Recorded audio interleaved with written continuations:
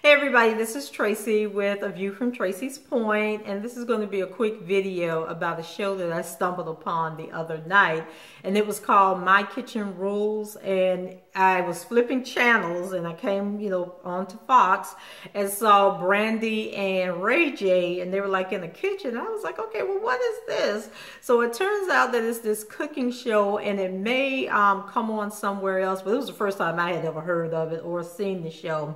And basically they get these celebrities and they're paired together with like a family member, spouse, or a friend, and they host a dinner party where they cook the food. And then there's two guest master chefs that help judge the competition.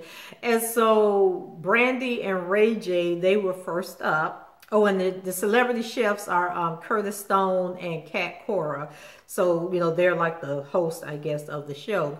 So anyway, the show starts out with Brandy and Ray J, as I already said.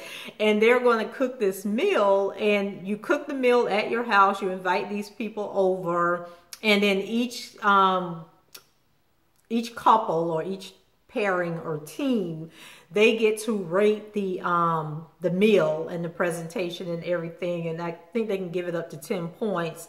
And then the two chefs, they get like double the points that they can rate the meal on. It was hilarious, I thought. Well, not really hilarious, but kind of stupid hilarious, because Brandy and Ray J were in that kitchen, and I'm going to tell you one thing I can't stand is somebody being in the kitchen when I'm trying to cook, and they're just like talking and everything and not being a help. And Ray J was definitely getting on my nerves, and at one point he even spit in the sink. He was making some cabbage. Brandy had finally put her foot down and told him, he needed to help her get out. So that he was cooking this red cabbage. And he tasted the cabbage, and I guess it was bitter and didn't taste good. And then he gonna spit the cabbage out into the kitchen sink. I was like, boy, you are so nasty. What is wrong with you? So their dish was, their appetizer was supposed to have been bacon wrapped prawns. It's the real big shrimp. So they didn't know that they were supposed to grill the bacon wrapped shrimp, or so that the bacon would be fully cooked and crispy. They put the stuff in the oven. So y'all know that was a disaster. And then they were supposed to be making some brandy infused juice. I can't think of what to call it.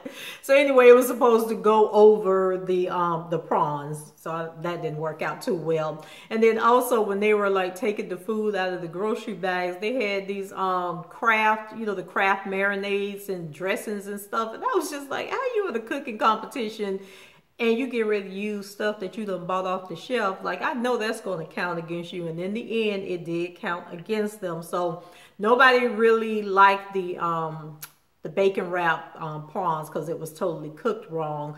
But then they did short ribs and, like I said, the red cabbage and rice, and that was a big hit. And so out of, I think with the other teams, they could have gotten a maximum of 40 points, and they got 26 out of 40 points. And then when the master chefs threw in their points, I think they ended up with like a total score of 49 out of 80 was the total number. So that wasn't good.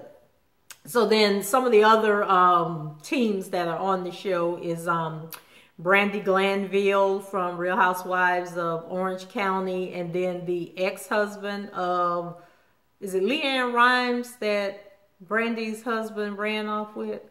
Yeah, I think it was LeAnn Rimes' ex-husband.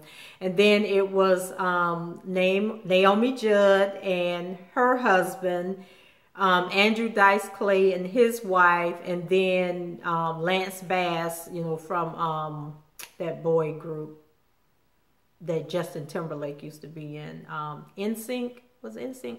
Yeah, him and his mom. And so they were the second team to compete, because I think after all the teams compete, then the one with the lowest score is going to be eliminated from the show. So their appetizer was shrimp and grits. And honey, let me tell you something, that shrimp and grits, the grits usually have like a little gravy over it, but they put so much cheese in these doggone grits that it should have been called cheese and grits instead of grits and cheese. But their presentation was really nice. And then their main course was chicken and waffles. So they were like having a hard time cooking them damn waffles, but they finally got the plates done up. And like I said, their presentation, I think, helped a lot because, you know, if the food looked good, you may think it tastes better than it really was. Whereas if the plate was messy, then they definitely would have called them out for having, you know, bad food. And so in the end, they ended up with a score of 54 out of 80. So, of course, that knocks Brandy and Ray J into last place.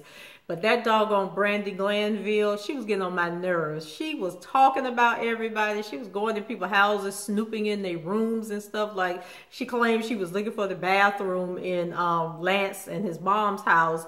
And she ended up in this other room where he keeps all like his trophies and awards and like the bobbleheads that were made, you know, like memorabilia from his singing career. And she goes back and tell her partner, you know, oh, like he has a shrine to himself. And it was really creepy. And she just dogged out Ray J and Brandy. You know, she didn't like any of their food. I think they gave them like a 5 or 6, you know, but you can tell that they're going to rate everybody low because they want to win. But like I said, she talked about everybody. She didn't like anybody's food. And I just can't wait until it's her time. And I hope they dog her out. But I'm thinking she probably won't be the first couple to leave because they need the drama for the show. But I also hope that Brandy and Ray J don't leave either. So like I said, it was going to be a quick video. And next week I'll pay closer attention so I can do a full recap. But until then, have a great weekend. Take care. Bye-bye.